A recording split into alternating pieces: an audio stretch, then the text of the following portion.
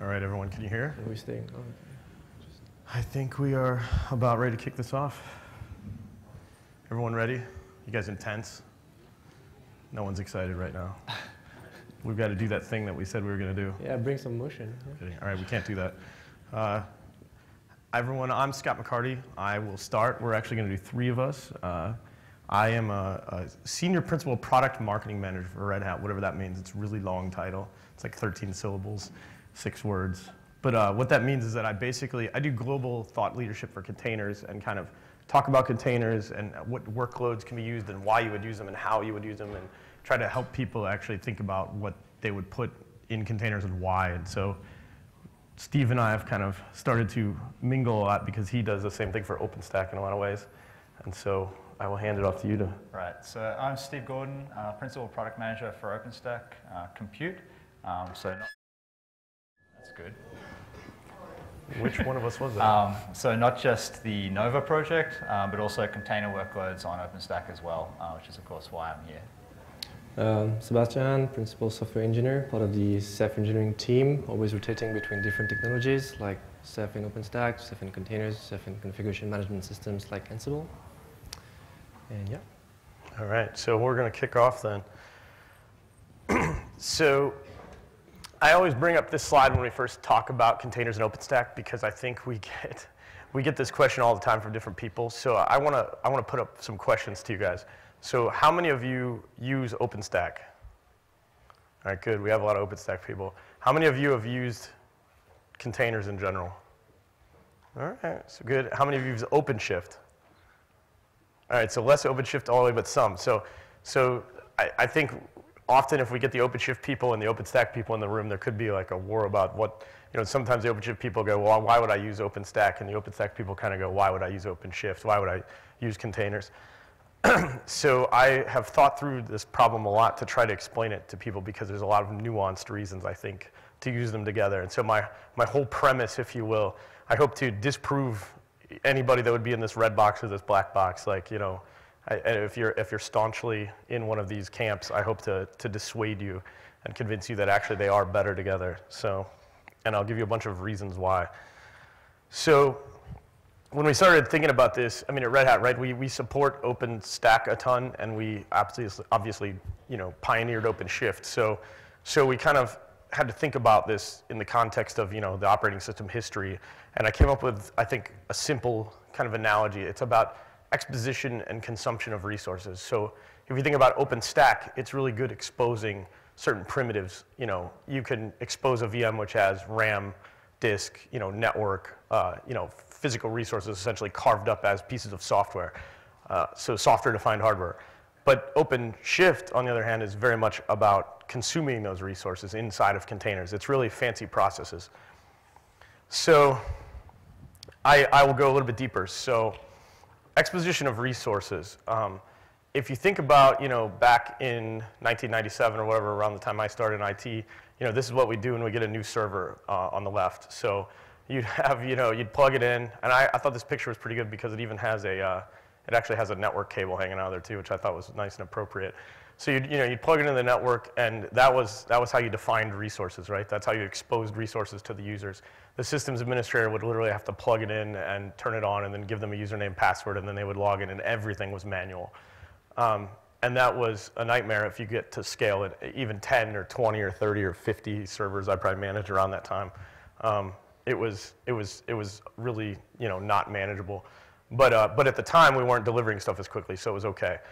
But then you look in the OpenStack world, it's really about turning that into something software, right? So it's about exposing VLANs and virtual machines and all these primitives that are now software defined, Cinder volumes, things like that. It's now much easier to just programmatically expose these resources to users, or even allow them to get them themselves. But it's kind of about exposing those resources. I'd argue that if you think about a physical box, that was the primitive back in the day, and the application. We put the application on the physical box. Those were kind of the two main primitives. Then you add in a virtual machine and a virtual VLAN and a virtual Cinder, virtual volume, and all of these things you kind of add. They're really extensions of the physical world. But on the consumption side, you want to basically, if you think about the history of an operating system, right? Even Linux, I joke on the right, this is like a PS output from my laptop. And each of these processes is basically consuming RAM and disk and blah, blah, blah, but it's a single system, right? It gets a lot harder. If you think about it, you're using the kernel scheduler to schedule processes here. But if you get into a distributed systems environment, it gets harder. So you need something that can schedule it across distributed systems. OpenStack can do that, but if you think about it, it's not as good. Its primitives are more related to the infrastructure than they are to the application. The container is really kind of an extension of the application primitive. So if you think about it, it's really kind of related more to the application than it is the virtual machine or the physical machine, which a virtual machine extends from.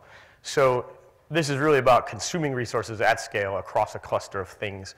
And so OpenShift, I should say, is good at scheduling those across a cluster. And even an extra value proposition is linking those together. If you think about the init system inside of a regular system, that's what kind of creates this PS tree, right? The init system determines what things start before what and what other things start things. In a distributed environment, you need something like Kubernetes or OpenShift to kind of determine what is linked to what. So I think I always go through the basics of containers because it's taken actually a long time to boil this down into something simple that most people don't understand. So a container, people always ask me, well, isn't a container like a VM? Well, when it's running, it's kind of like a VM. But it's again, I'd argue the primitive is more related to the application that is it's more about consuming resources in a fancy way than exposing resources. The application needs resources. It needs access to those resources. So when it's running, it's really just nothing more than a fancy process. I mean, if any of you guys remember Unix 101, there are system calls between the user space and the kernel. And if a container, whether it's Docker, LXC, LXD, any type of container, at the end of the day, what it is either a clone system call, a fork system call, or an exec system call.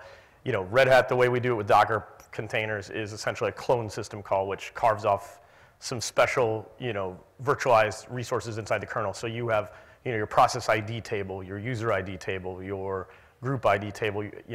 These different these different data structures in the kernel become virtualized. You have like sort of subcopies of them. So they're just fancy processes. And then we wrap them in C groups and SE Linux. So it basically just makes it really easy to, we're basically consuming, resources, but in a limited way. And then when they're at rest, they're essentially just fancy files. When they're not running, they're just files. And also fancy file servers. So how many of you have used a registry server and used Docker? So those that have done that understand this. So this concept of pushing and pulling files from a registry server that then you can run as fancy processes is really the fundamental difference between the way you would consume OpenStack and the way you would consume OpenShift. And I think when we think about what we want to do with an application and why, that's kind of where this will become more and more clear. If you think about a virtual machine, all of a virtual machine at rest and at run is really kind of the same thing. And I'll go deeper when I hit into how I separate, basically data, configuration, and code. So now that we've built a primitive called a container that's different than a VM, that's more closely related to the application, we can do something different. We can actually load at the factory as opposed to at the dock. So take a scenario where you need to spin up 100 virtual machines that are part of an application, and you have a one-to-one mapping between each VM and the application. So say you're putting MySQL in one VM and Apache in another VM, and you're putting other services in other VMs, and it's kind of a one-to-one mapping. To do that, you're going to have to use some kind of automation every time you go to. So you would submit an API request, get 100 VMs back, wait for them to all be provisioned. Then you would have to kick off some kind of post provisioning automation like Ansible or Chef or Puppet, and then you have to wait. And if you're deploying a giant JBoss app, that could take however long, it could take a half an hour. And then if you do that across 100 VMs and there's some contention and resources and things like that, it might take an hour. So you're essentially loading at the dock. You're waiting for, you're basically even if you're automated at the dock, and I joke, in this one, you look at these guys in the barrels and boxes, and that's automation essentially. They're not manually loading individual lamps at the dock, but they have lamps in the boxes, and then they're putting those boxes on the ship. So that's kind of RPMs and Puppet and Chef and all these things. We've tried to automate this process at the dock, and it makes it a little bit better. But at the end of the day, I think we really want to move back to the factory and load at the factory.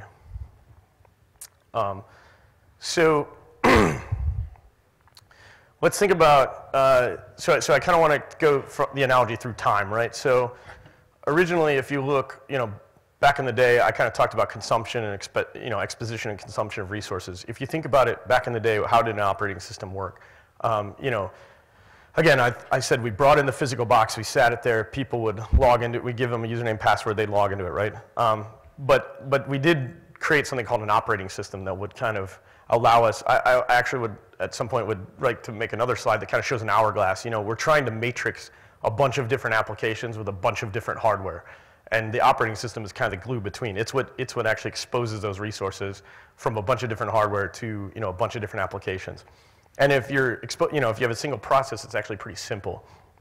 But then with the container world, what we do is we actually try to limit those processes. So they're, again, just fancy processes, but they still rely on a kernel. They still rely on a virtual machine or a physical machine.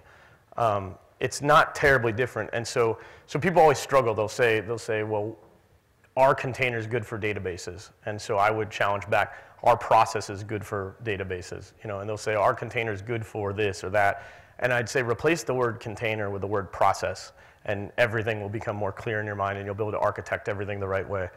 And then you take that to a distributed environment, right? You've now got a double problem. You've got a matrix, a bunch of different hardware with a bunch of different systems installed, and you've got to do it, and you've got a matrix, a bunch of different applications with this. It becomes a lot harder, right? So OpenShift is pretty good at scheduling processes, which map to programs or applications, and OpenStack is pretty good at exposing primitives really well. In fact, it's very API driven and very good at this. So typically when I would do this, I would do a demo where I would show in OpenShift, I will log in and I'll ask for a volume, like a 1 gig volume to spin up MySQL or something like that. And what you would have to do with OpenShift, if it was on bare metal, is you would have to go pre-provision an NFS share or a iSCSI LUN or a real LUN ahead of time, a 1 gig volume. And if you kind of do a thought experiment and think, well, if I do that at scale, I've got to go pre-provision a bunch of these LUNs ahead of time, so when my users log into OpenShift, they actually have access to data. That's a terrible way to do it, because now I've got all these LUNs carved up. I mean, submit a ticket to your storage team and tell them you want 1,000 1 gig LUNs, and they'll freak out. So you want to use something like OpenStack, which is actually quite good at this because it's software defined. And so I would do a demo where OpenShift asks for a 1 gig volume, and OpenStack just provides a Cinder volume back to it that connects the PV with the PVC, or the persistent volume with the persistent volume claim inside of OpenShift, and away you go. So we've got now, people say, when I start talking about containers, I talk about OpenShift, they're often like, oh, well, but they still don't quite wrap their brain around why you would, essentially still need OpenStack. They're like, okay, well, I could go provision volumes. I could put it on Amazon, which you could do kind of the same thing on Amazon or Azure. But I'd say there's other problems to it, right? I say in 1997 I had, processes, right? We just had standardized processes. I would telnet into a server, and I'd do a PS, and I could see everybody's processes, and that was totally fine. On the other end of the scale, when I worked at a data center company before I came here, people would ask me, do you have 2 different data centers that are in different weather patterns?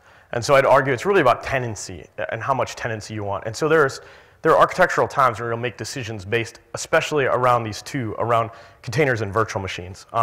But sometimes if you don't want people to be able to see each other's processes, you're going to go to a container, because at least if I am in a shell inside of a container, I can't see other people's processes. It's limited.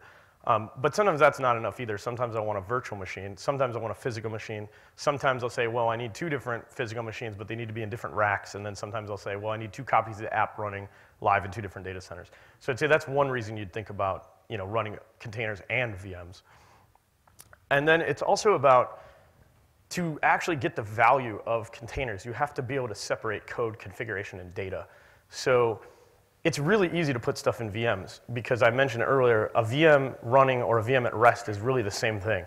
You expose a VMDK or a QCOW2 file, and it's the same when it's on disk. You stop the VM, you leave it there, you start it back up. There's no difference between the code configuration and data. It all lives on that disk. And so at runtime and at rest, it's the exact same thing. But with a container, they're actually very different. The only thing that lives in the container image is the code. So you think about MySQL, which was not designed to run in a container in any way, shape, or form, but it happens to be really easy to put into a container. So it's easy to put user sbin MySQLD inside of a container. You do a yum install of MySQL, you literally inside of a Docker file, you build the container, and that's all you have in there. But when you run it, you expose the configuration and the data to it. So Kubernetes and OpenShift allow you to map those resources that have been exposed to it into the container at runtime. So the configuration and the data live in the environment, the code lives out on the registry server, out on the fancy file server, and you pull down whatever copies of that you need. Now this takes investment. This is not free, right? It's actually pretty free to move to a virtual machine. It's not free to move to a containerized environment. You have to figure out if you can actually have good separation of code configuration and data. And I say code configuration and data is just the first step. Think about licensing and installer files and all these other nasty things, and that's why I say other stuff. I actually have a much deeper slide where I kind of go through all this, but it gets hairier from there. You know, licensing and even network problems where people ask, what about, you know, using IPsec tunnels between containers and all these weird questions that come up. So I'd argue there's kind of three patterns that arise, right?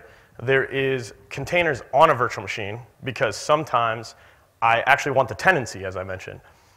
Sometimes it's containers and virtual machines working side by side to deliver an application, and that might be because I have a backend service that is really hairy and I can't untangle the code configuration and data. So that will live in a VM, but I have some other services that, like a front-end web server that's actually really easy to untangle, I can put into containers, but I still need to orchestrate those together in some way.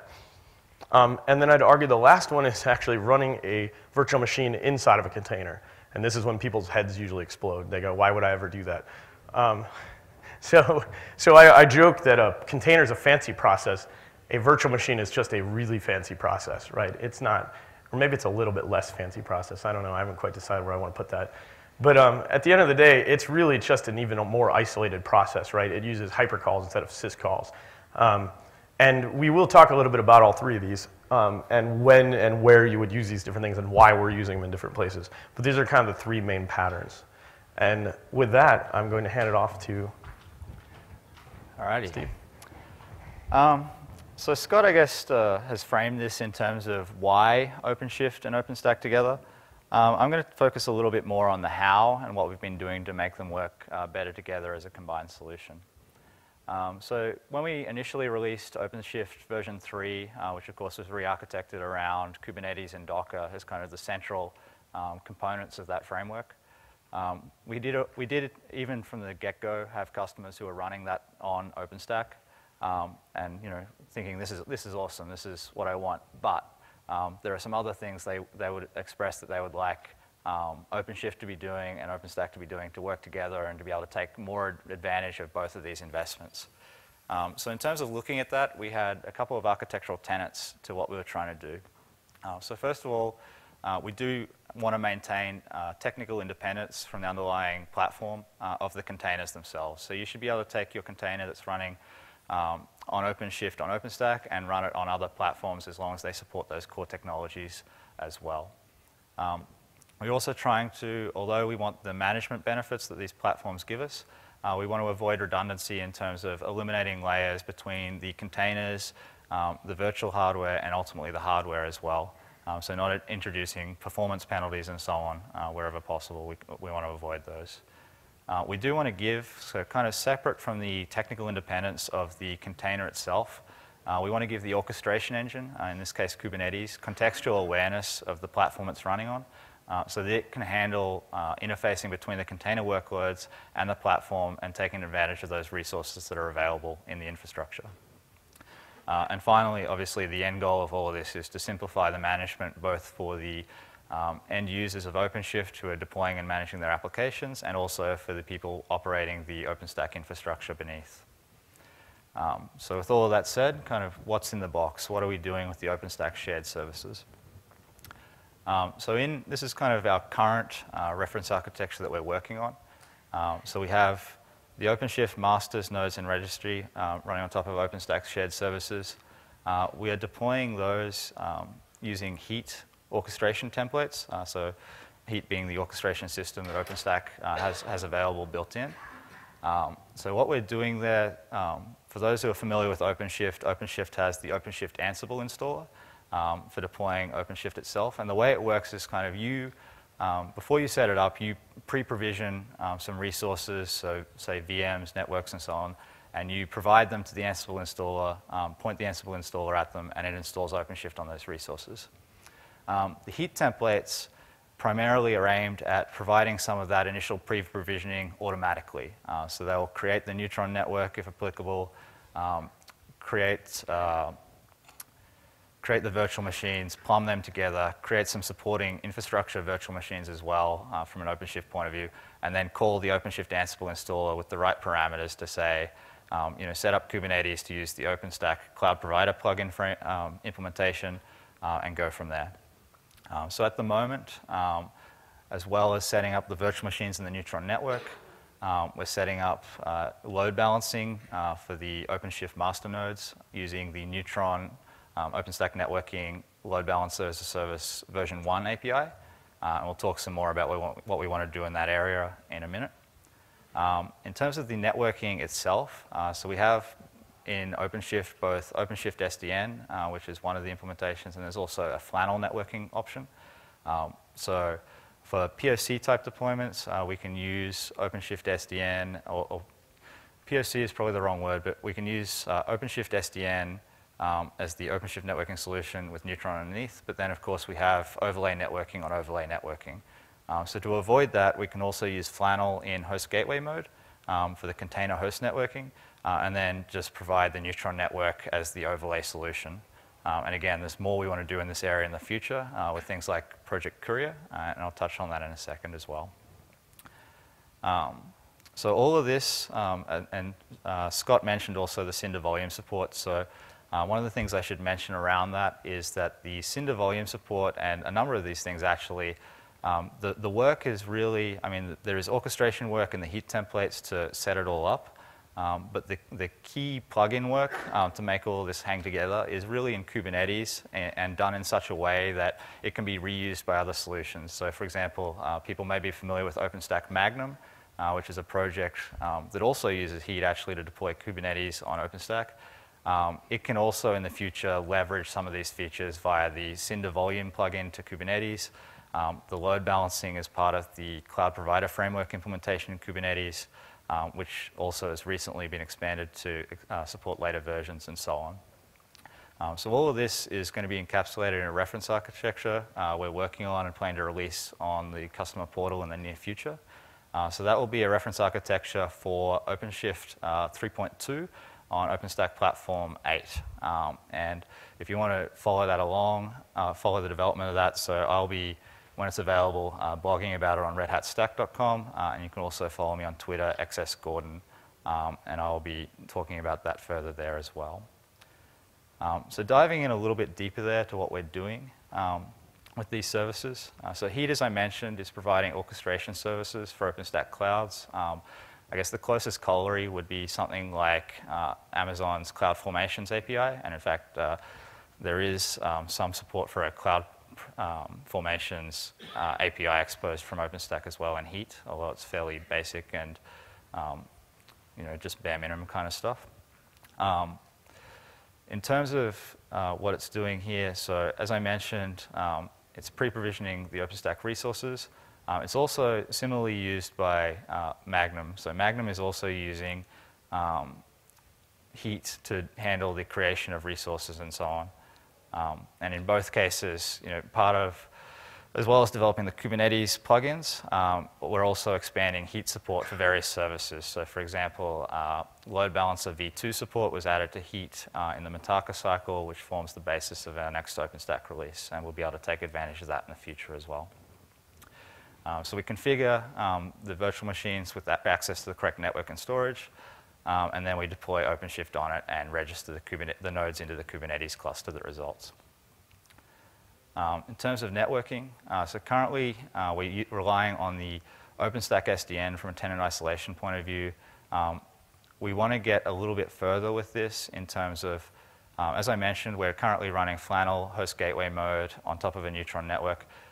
There's a project called Courier in the OpenStack community, K-U-R-Y-R, which is basically a bridging framework, or interested in bridging between container technologies and the OpenStack technologies underneath. So one of the things that's now in scope for that project is developing a container networking interface plugin for Kubernetes and other things that use CNI to be able to talk to Neutron directly and basically eliminate some of the additional layers in this area.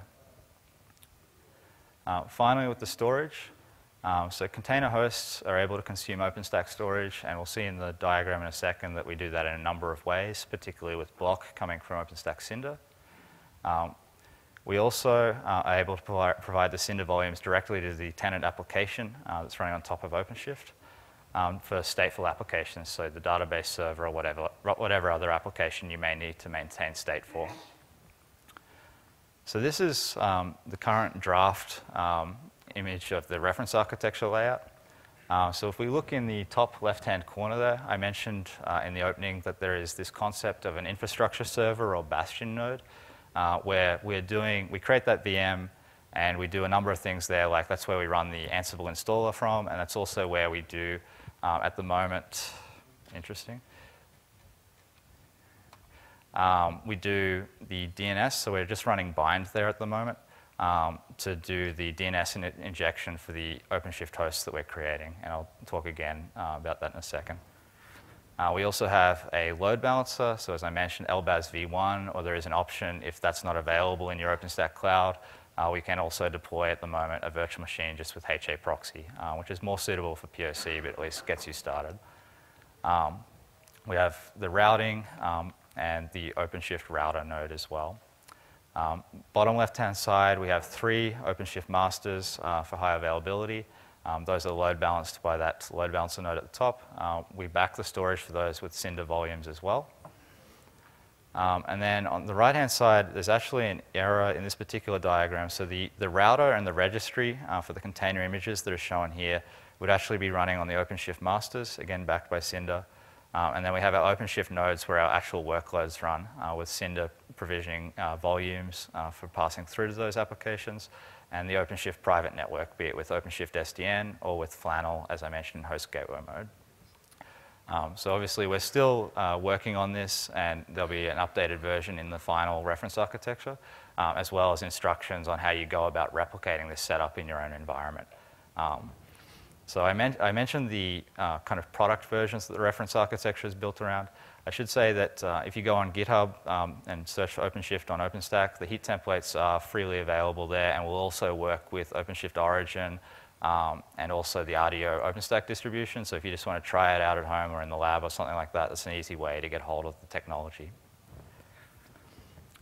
In terms of kind of what next, there's some other OpenStack services we would like to be able to take advantage of from Kubernetes and as a result OpenShift. But a separate project that's broken out of OpenStack Neutron around load balancing called Octavia, which we hope to support in a future OpenStack release and take advantage of. We want to replace that DNS node where we're deploying bind at the moment with actually using the designate DNS as a service REST API, which can be backed by bind or a number of other DNS servers to handle our DNS needs for the OpenShift nodes, and also to be able to plumb in file storage from the Manila project, which again supports a number of backends, including CephFS and Gloucester. And the final thing there is that this current reference architecture, all of the validation is based on running OpenShift in virtual machines on OpenStack. The next step is to try and revalidate this using Ironic and bare metal. So still with the advantages of OpenStack management of the infrastructure, but with the bare metal performance of running OpenShift on those bare metal hosts. So with that in mind, I guess the way I'd position it is that Scott kind of talked about applications and OpenShift. I talked about the crossover between OpenShift and OpenStack and how we're making them work together. I'm actually going to get Sebastian to come up and talk more about how Kubernetes and container technology is helping us change the way we manage the infrastructure layer as well. Okay. Yeah. Thank you. Thanks, Steve.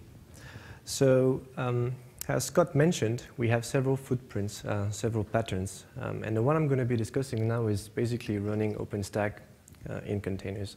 Or just like Scott put it, it's more like running your virtual machines inside containers. Basically, infrastructure services can run in containers. They can obviously benefit from the good of containers, from the updates to the upgrades. So there is no reason why they shouldn't be containerized. OpenStack is a really huge beast. So it's not only containerizing OpenStack, but it's more only containerizing the storage part as well. So in OpenStack, we have the compute side. We use the default backend, which is just fine. We have the network backend handled by Open vSwitch. Then we have the storage backend. In this case, we're not really using the default backend. We are using Ceph because it's part of our reference architecture. And yeah, we are basically all moving toward a unified tool to manage all of our containerized platforms. More and more platforms will be containerized. All the applications are being containerized. So well, there is basically no reason why, even if infrastructure services are not directly consuming resources but are providing them, we could run them in containers. So this is the exact same principle for OpenStack. OpenStack, the way you should picture it is just OpenStack is another application part of your entire container stack. Then there's the interesting architecture, the hyperconvergence. And the main thing with hyperconvergence is a really buzzy and really fancy word, simply to say that we are collocating hardware, storage, and compute resources on the exact same machine. This has several advantages because we are reducing the hardware footprint and we are increasing hardware utilization. Thanks to that, this basically comes with kind of a huge drawback, and that's one of the reasons why we couldn't really do hyperconvergence without containers. When you do that, you really have to, you must really restrain the all of the resources from your storage and from your compute. So you really need to have this ability to properly isolate and restrain all of the resources. If you don't do this, then you can end up into really bad situations where you have CPU or just memory starvation, and well, no one wants that. Having kind of a black sheep taking down all of your entire infrastructure, it's just really bad. But the good things with container is that all of these control groups, part of the kernel, are brought by the container engine itself. So if you don't have this, then well, from an operational perspective, it's really difficult because you have to configure your environment. You have to set up control groups, profiles, per services, and then you have to orchestrate all of that with your configuration management system. But with containers, everything is already there, so it's just really snappy, and there is nothing to really configure. You get this really good and really nice isolation from the container engine itself already, so it will simply configure everything from the C groups. When it comes to NUMA awareness and CPU pinning, this is something that is already available as part of OpenStack, so these bits are already exposed, and it's fairly easy to configure that. One another good thing with hyperconvergence is basically when you're collocating compute and hardware resources, you can benefit from a local heat. When a VM issues an I/O, you can potentially end up having the I/O being written on the local disk, and then because we are using a distributed system, the replication will go on and move to another node. But we're basically saving one hop on the network here. And yes, of course, as mentioned already, we're really taking advantage of all the goodness of containers with upgrades and from de-installation to upgrades. So as mentioned earlier, we are not using the default backend for OpenStack when it comes to storage for virtual machines, but we're using Ceph. So it's always good to take a little step back and then explain why we are using Ceph and why we are investing so much in Ceph. For those of you who are not familiar with Ceph, Ceph is an open source, massively scalable software-defined storage solution, which basically allows you to retrieve, consume all of your data through several interfaces from such as objects, files, and block. So Ceph is really flexible, and it was really built from the get-go to work on cloud platforms and really be deployed at scale. One of the goodness of Ceph is it runs on commodity hardware, so we're just picking your vendor of choice, and then you just configure it with several disks, and then you're good to go. So it's completely hardware agnostic. As mentioned, it's kind of a unified layer because you have several interfaces that you can use, block, object, and file system. what makes Ceph so unique is the algorithm called CRUSH. Stands for control replicated under scalable hashing, control replication under scalable hashing, sorry. And it basically allows us to compute the location of each object without having to do any lookups on any hashing table, things like that. So every time we want to put an object into the cluster, we're computing its location. So it's kind of really fast, and Crush is really powerful because it's basically topology aware, so you can just design it the way your data center is being designed. From a product perspective, Ceph is really well integrated into a management console. It's the Red Hat console, Red Hat Storage console, from which you can basically deploy Ceph, go through this entire management life cycle with upgrades and stuff like that. So, to visualization, of course, of the health of your cluster. So, already mentioned that it's really designed for cloud infrastructures and emerging workloads because of this really distributed design with shut-off architecture and no single port of failure. And the good thing to note as well is that Ceph is being used by the vast majority of all of the OpenStack deployment these days. It has been the case for like 2 years, and if you look at the reports from the OpenStack Foundation survey, we're kind of up to 60% of adoption of Ceph into every single OpenStack deployment. And that's also, well, one of the reasons why it's part of our reference architecture. So this picture shows you the current state of the integration of Ceph into OpenStack, and it's really important to just, well, really picture that, and because it will really help you understanding why we are investing so much into Ceph and since the very beginning. So at the very bottom you have, well, basically your Ceph cluster, and then the first interaction that we have with OpenStack is through Keystone and Swift. Basically, Swift is the equivalent of Amazon S3, which just basically allows you to put data as objects, so it's a REST gateway interface. We have such component within Ceph, it's called Rados Gateway. And this gateway is connected to Keystone, so it can authenticate. Keystone is the identity management service from OpenStack. So it does all of the authentications from services to users. So Rados Gateway basically supports any protocol from Keystone, from V2 to V3. The support was just added into the latest version of Ceph, into the product. And this Rados Gateway really acts as a replacement for Swift. librados is just a library that allows you to interact with the Rados object store, because everything in Ceph is an object, and the main entity of Ceph is called Rados. Now, if we go from Cinder to Glance to Nova, what we see is, so Cinder is the block device functionality from OpenStack, providing persistent storage to virtual machines. Glance is the image catalog, and Nova is just the compute resources, providing resources, so virtual machines. All of these interfaces are connected to librd. RBD is Rados block devices, so it's another interface that allows us to basically present Rados object as block devices. And the good thing of having like Cinder, Glance, and Nova well integrated with librd is that we can basically take advantage of really nice features from Ceph, from snapshots to copy and write clones and basically clones. So all of that is really well integrated. More recently, we have Manila, which is the distributed file system as a service from OpenStack, connected to libcephfs, because the metadata or the distributed file system from Ceph, it's called cephfs. So it's, once again, it's well integrated. And the latest one, which is not supported yet, but it's currently being QA'd and will soon be available, it's Ceilometer, because Ceilometer internally uses Gnocchi to store all of the metrics. Ceilometer is the telemetry system from OpenStack, so it's basically gathering metrics from the entire OpenStack environment.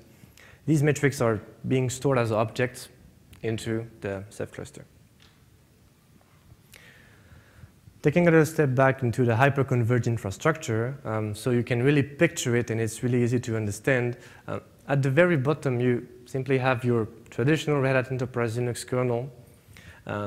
Then if we go up, we have the KVM hypervisor plus the Docker engine. All of the boxes that you see here are basically containers, and either for VMs, so that's going back to what Scott was mentioning, what you see when we are mentioning VMs, it's effectively having the QEMU KVM process running within a container. Then all of the boxes from OSDs are object storage daemons within Ceph, and these daemons are responsible for storing data, replicating data, backfilling, scrubbing data, all of the things that you're kind of expecting from a storage solution. And all of these are being containerized. Same goes for the OpenStack components, from the network with Neutron and Open vSwitch to the compute resources with libvirt and Nova Compute. So now introducing the work, the things that we have been busy working on. We have two main projects. Well, we're not owning the Collab project, but we are participating into the Collab project. It's from the OpenStack Big Tent. It's another project that is basically running all of the OpenStack services within containers. So it just gives you the necessary bits to run all the OpenStack components. It gives you all the Docker files and all the entry points. The deployment can be orchestrated through Ansible. That's a default method to deploy your fully containerized OpenStack platform. There is a prototype on Kubernetes, and it's being held by the Collab Kubernetes project, which basically has all of the files to run a fully containerized environment. You pass that file just like a template when you use. It's really similar to what we do in OpenShift. You just pass a template, and then it will get everything being deployed into containers. The second one is Ceph Docker, and as Ceph is part of the reference architecture of all of our deployments, we basically had to containerize Ceph. So the goal of the project is simply have all of the Ceph daemons running into containers. Yet again, this project can be deployed, and by default, the recommended way for now is just to use Ansible. We have several components. We can work with Atomic platforms, so we have a really nice integration with all of the systemd's unit files to run our containers and to manage them through systemd. And we also have a prototype running all of that workload within Kubernetes. From a product perspective, we have currently support for a tiny piece of containerization. So as of OpenStack Platform 8, we now have a tech preview, which means that we just support compute node being containerized. It's just what I showed on the picture. Aiming toward, of course, this hyper-converged model that I just described earlier. The same goes for Red Hat Storage, Red Hat Ceph Storage, where we already had the ability to run Ceph in containers since the 1.3.2 version. And more recently, we just released, with the new version of RHCS, a new version of that container with the new content and more features. So we already have some of the bits in place to have the ability to deploy hyper-converged infrastructures. But it's an ongoing effort, and it's basically evolving all the time, and every single time we will be releasing a new version of the product, we will get more and more. With that said, I'm going to hand it over to Scott that will just complete all of that. Yeah. So I wouldn't make noise. So these are free. We're going to give you guys these takeaways. You can use these, share them with whoever you like.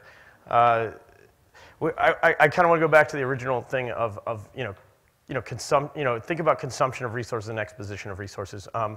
And I realized I used developers here. You think I mentioned, pack at the factory, right, or load the container at the factory. That means the developer's laptop, right? If I can separate the code configuration and data, the configuration and data live in the environments. So the sysadmins control the configuration and data for production, but the devs control the configuration and data for dev. And that's beautiful, but they control all of the code, and what ships between the environments is just the code, basically. So you get this really clean, separation of concerns there. And then that's kind of at the app layer, right? But then at the resources layer, I'd argue, which if you think of a VM or a VLAN or any of these things, really has primitives that expose network, storage, disk, RAM.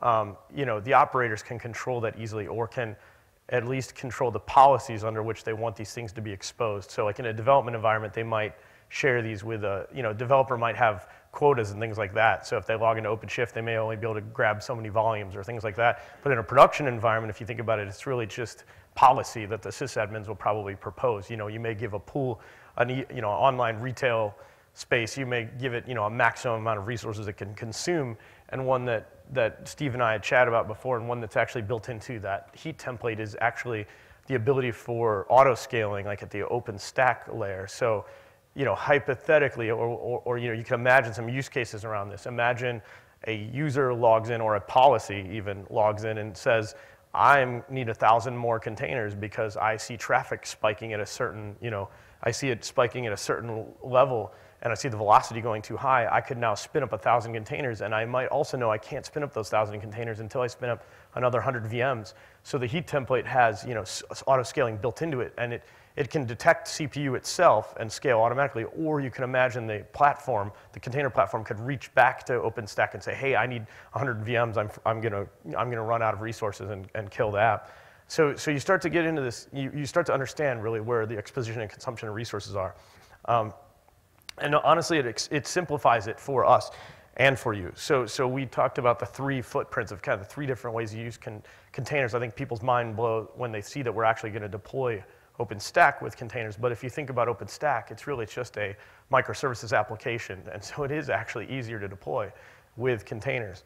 And then when you think about it for your end users, the people that are actually going to consume it, the OpenShift plus OpenStack really becomes the distributed operating system. That's the thing that exposes resources, just like a kernel did back in 1997. And OpenShift is the thing that consumes those resources, just like a process. And if you think about it, it's just fancy files and, and fancy resources, which is a VM, basically. And so with that, I think we'll open it up to questions, and all of us can hammer them. And then we will let you go drink beer. So, any questions? Covered a decent amount of material.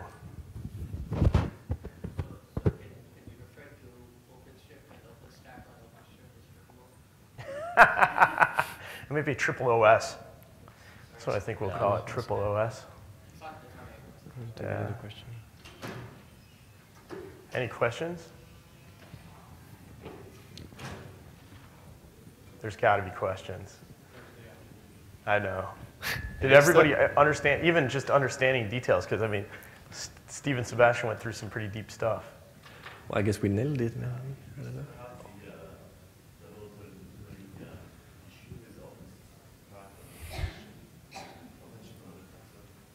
Do we have what?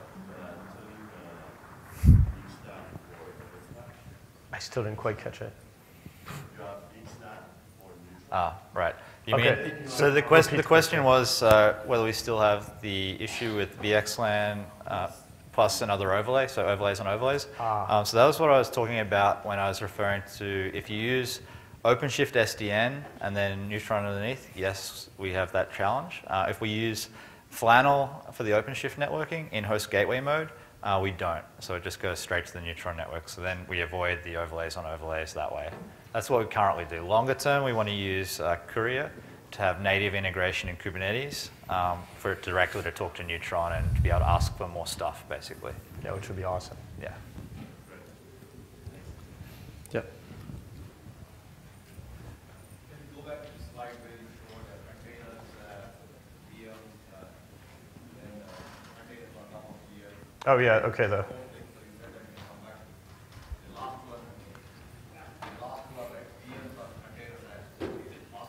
Oh yeah, it's very possible. Yeah. So let me. It may be a surprise to people running OpenStack platform today. Your VM is already in a container of sorts. It's not in a Docker container, but it's in an SE Linux C groups managed isolated container that way.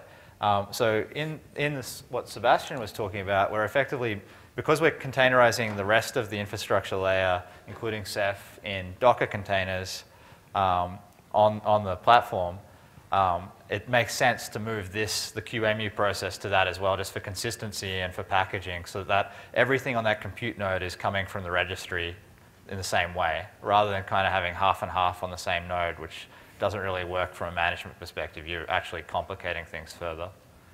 Does that make sense? And I'll add a little bit to it because I kind of mentioned like Docker containers are really no different than LXD or LXC containers when they're running. It's at rest that they're different. It's the format that's different and the way you move them around. But when they're running, it's the Linux kernel creating data structures. So, you know, back to Unix 101, when you create a process, it's an exec or a fork, typically. And you can limit an exec or a forked process inside of C groups and SE Linux. You can create a separate SE Linux context for them to start in. Docker containers use a clone, which also virtualizes process ID, UID, and some other things, a little bit fancier than a fork or an exec. But at the end of the day, the C groups and the SE Linux are identical. So if you look at LXC and LXD and even Docker containers, the way they run, it's all depending on technologies in the Linux kernel at the end of the day. So a QEMU KVM process can be wrapped in C groups or SE Linux. And one other thing I'd add to it, there is sometimes advantage to even, or I should say the Kubernetes, there are certain people in the Kubernetes community that are also interested in orchestration of VMs using those same primitives, right? Because sometimes they like to use their YAML files to define things. And if I have 99 containers in one VM, it's annoying to use a different language to define that stuff if I just need one VM. So there's times when, since a VM is really just a fancy process, just like a container is a fancy process, I could now orchestrate it with some of the same toolings. There's investigation even at a layer above just the process layer.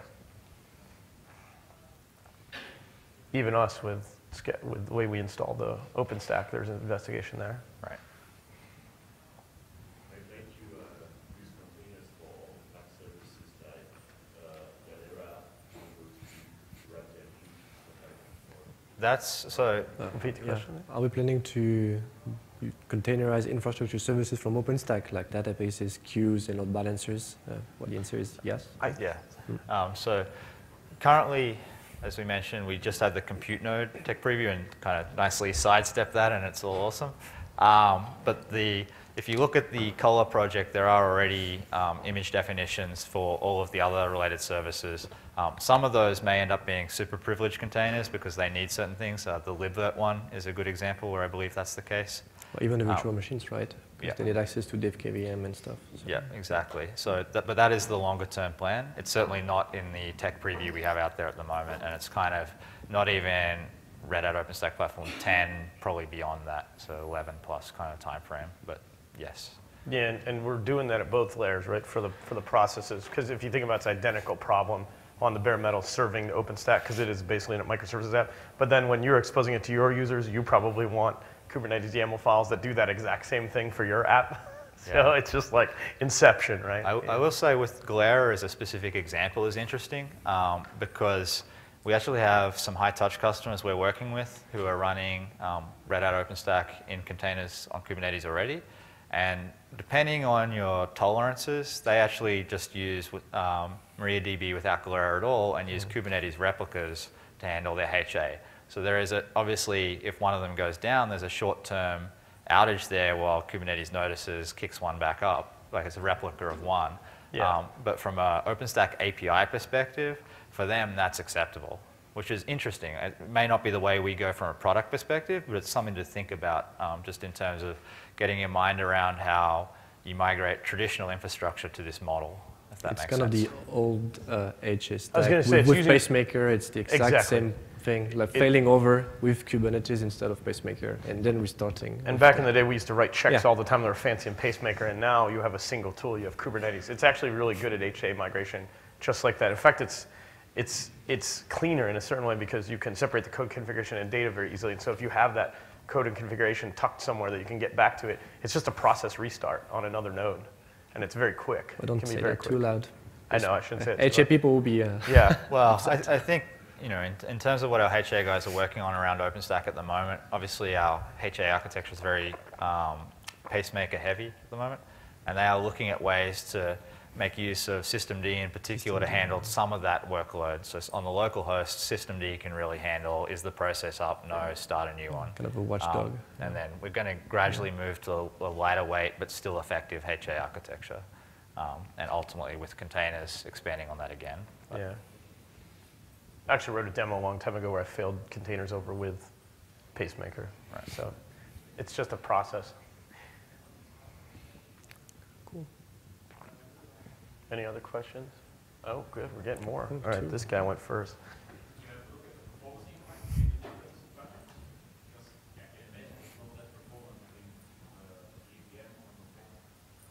couldn't quite understand. You asked if we looked at the performance for. What's the impact between the different patterns? Oh yeah, in fact, there was talks earlier today. I think Jeremy Eder did some talks on this. Performance impact Sorry, yeah, on running VMs into containers, right? So the performance impact of each of these patterns, basically. Yeah, I should say that is also, I don't know exactly which room it is in at 4:45 or in the next session, there's a performance talk. And immediately after that, we're having a Meet the Performance Experts. So Jeremy and a heap of other guys, including myself, will be there for more discussion of that kind of thing. So obviously, I'm coming at it from a product management side, but they're the guys actually testing this on a day-to-day basis. They can maybe answer more questions in that area as well. Yeah, Jeremy Eder and Joe Mario will be there, and a bunch of others that have done that stuff. The short, quick answer, though, is there's startup time, there's clearly performance differences, right? I mean, containers start way faster than VMs. A VM starts in, on average, I think, 2 to 4 minutes kind of thing, whereas container starts in milliseconds. So there's definitely that from a scale up and scale down perspective. But the short answer on the running performance of them, it depends. Sometimes it's not bad difference. Sometimes with I/O, of course, is still one that's not as good. It's better in a container than a VM. But there's other times where we've actually seen a little bit of a performance increase on a VM because of the way it's able to cache things and do weird stuff. So it's a nuanced answer, because I've talked deeply with Jeremy about this. Yeah. I think we had one There's over one there over here. What is the role of Magnum for positioning and record? All right, so the question was, I think, how does Magnum play a role in Red Hat product plans and positioning, correct? Yeah. So at the moment, Magnum is still fairly early stages from a product perspective. So it is available in our RDO community distribution. It's packaged there and available for trying it out and getting a feel for it. One of the things that came out of the last summit that we went to, the last OpenStack summit, there was a lot of discussion around kind of what is the scope of Magnum, because there's kind of two divergent views as to should Magnum just be something that is kind of an assist for provisioning your container orchestration engine and then getting out of the way, and you would use that native kube control for Kubernetes to interact with the orchestration engine? Or should Magnum be an abstraction of all of that, or attempt to be an abstraction of all of that, where you use the Magnum REST API for the end-to-end management of the lifecycle of your containers? The ultimate outcome of that was that Magnum is going to focus on the container orchestration engine provisioning, scaling, but your actual interaction with it is via the native tooling. It's not going to attempt to abstract the container orchestration engines. And there's a separate project, which I think was originally going to be called Higgins and is now Zun, which is going to try and be more of that lowest common denominator API for people who want that. So that was one of the kind of hanging questions that we wanted to see answered in the community before we started taking concrete steps from a product perspective. So that's something I'm looking at for, again, further out time frame, like ROSP 11 plus kind of thing. How do we take what we have in RDO at the moment, do the integration into the installation platform, make it work well with the OpenShift and Atomic properties, and make an end-to-end experience out of it. It's certainly very useful for just getting a container up on OpenStack very quickly. It's a matter of how far does that use case go before you need full application lifecycle management from something like OpenShift? And that's the question. We're still working with customers and partners on what the answer to that is. Any other questions? Do you have a publicly accessible dockerized Ceph? Yes, we do. It's on GitHub. The question was, do we have a publicly accessible Dockerized Ceph? We have images. Images are available on the Docker Hub. Docker files are available on github.com/ceph/ceph-docker. Don't we have? Yeah, we do have. Oh, yeah, that's right. Yeah, so the Docker files are available on the Ceph namespace on GitHub and under the Ceph Docker project. Yeah, so just so people know, the slides are going to go up on the Summit website if they haven't already. It may be a slightly older version of the slides than the one we use today. We're fixing that up at the moment, but the links will all be there so you can dig down and follow up and grab the technology basically to try it out. 1 minute. Yes. Any other questions? All right, let's drink beer. All right.